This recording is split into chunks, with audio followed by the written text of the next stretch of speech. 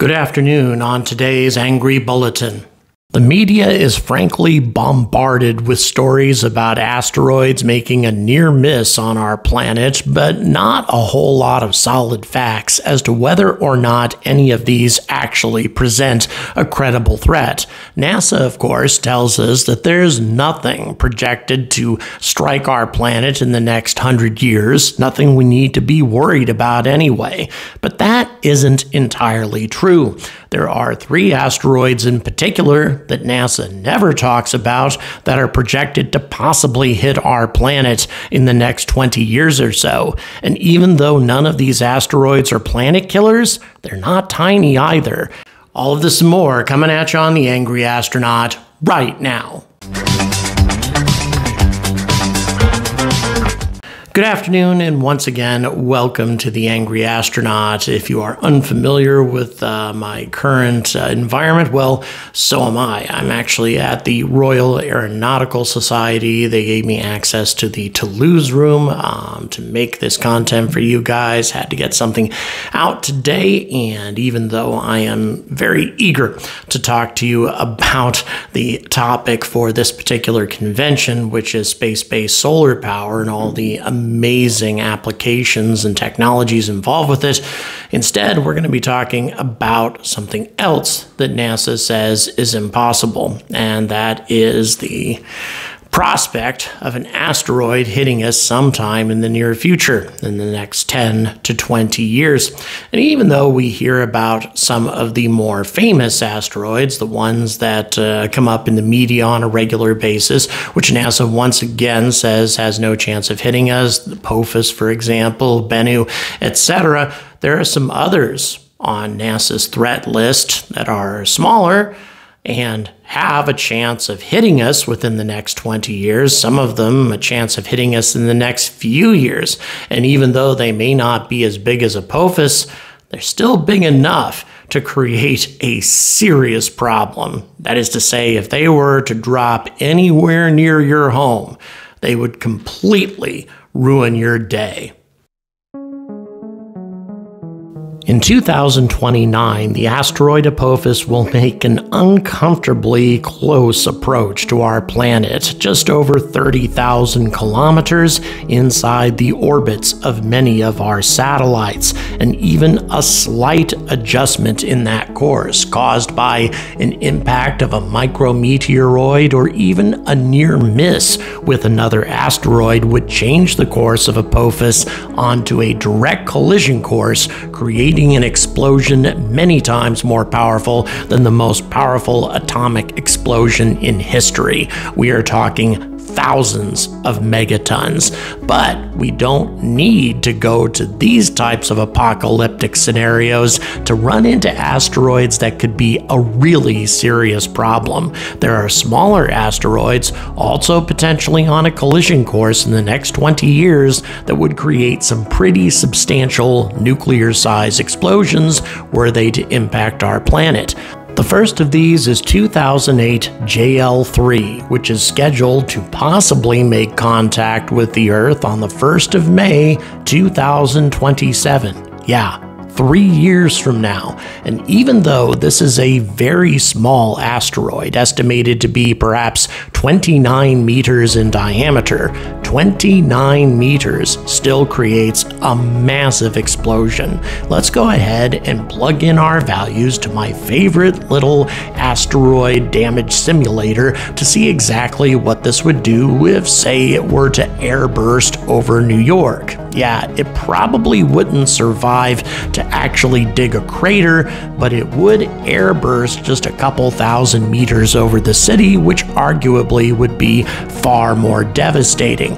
We're talking nearly 8 megatons worth of explosive power. So let's go ahead and see what that does. Kaboom! 2 million people would die in the fireball. A further 2 million would suffer third-degree burns, and most of those would probably die within the next couple of days. A further 3.4 million people would receive second-degree burns, and trees 18 miles away from the impact zone would burst into flames, creating a massive inferno that would probably be pretty difficult to extinguish, at least quickly, given the fact that FEMA doesn't have to deal with nuclear-sized explosions all that often. Oh, and if it doesn't hit on 2027, well, it's going to make another close approach in 2030, and then another close approach in 2034. In all, this little but still very dangerous asteroid will make a total of 10 close approaches to our planet, each one of which could result in contact before 2080. And we're just getting started. A similar asteroid is 2005 QK76, which is scheduled to make a close approach to our planet in February of 2030, and then again in 2038, and again in 2048. You get the idea, and the level of devastation that this asteroid is likely to wreak is going to be similar to the last one, so let's go ahead and see what happens when it hits the city of Antwerp. Yeah, let's go ahead and hit a less frequently destroyed city in disaster movies. Kaboom! Well, not nearly as many dead because Antwerp is not as heavily populated, but you're still looking at 300,000 killed outright, another 300,000 subjected to third-degree burns, a further 500,000 suffering from second-degree burns, and like the New York impact, we're looking at a huge area of the Belgian countryside bursting into flames. And it's also important to note that asteroid impacts are virtually indistinguishable from thermonuclear explosions. They have all of the same characteristics, including the mushroom cloud and an electromagnetic pulse, depending on how powerful the explosion actually is. If we don't know that one of these is about to impact, if it catches us by surprise and wreaks terrible destruction on a city like Antwerp, a NATO member, well, that could trigger a war. But let's go ahead and not talk about the worst case scenarios.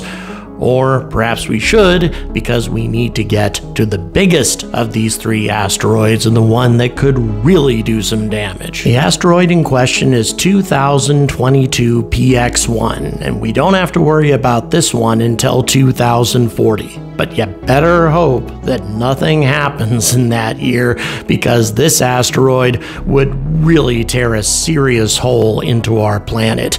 It's only about 120 meters in diameter. Once again, not a planet killer, but substantially bigger than a football pitch.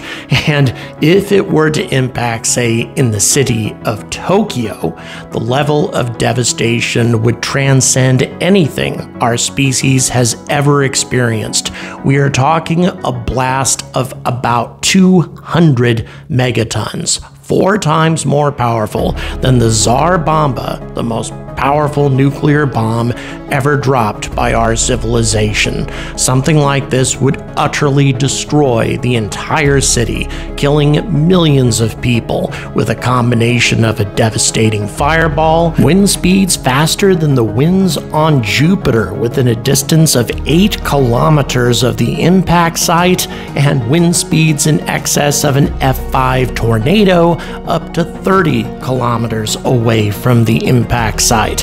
We are talking an explosion that would simply dwarf anything that has happened in recorded human history, a blast that would utterly dwarf even the volcanic explosion of Krakatoa. And if we were unlucky enough to have one of these asteroids plop down in the ocean, or at least an asteroid this big, the tsunami would still be utterly devastating. Not the tsunamis that are hundreds of meters high like we see in the movies, but still far more devastating even than the tsunami that killed hundreds of thousands on the coastline of Southeast Asia. And by the way, these are the asteroids that we know about, and we find new ones all the time. Asteroids that could potentially hit our planet just about any day of the week.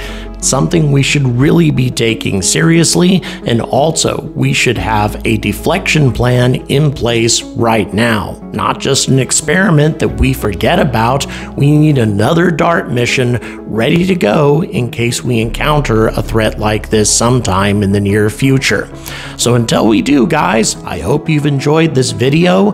Please remember to like and subscribe, and also consider supporting me on Patreon. I'm going to be bringing you a lot of exciting new content here in the near future, and as always, stay angry about space.